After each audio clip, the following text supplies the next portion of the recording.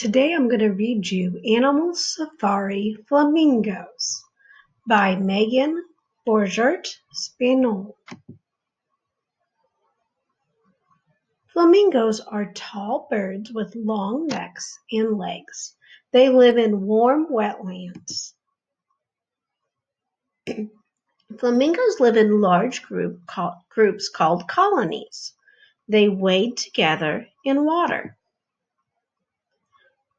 They also fly in groups. Flamingos stretch out their necks and legs to fly.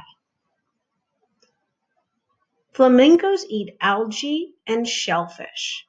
This food gives them their pink color. You can see what they eat right here. Flamingos lay one egg at a time. Parents sit on it in a nest made of mud. A chick breaks out of the shell. It's covered in white or gray down feathers. Mom and Dad feed the chicks from their bills. Soon the chick joins a creche. Parents find their chick by its call. So penguins have to go to daycare sometimes too.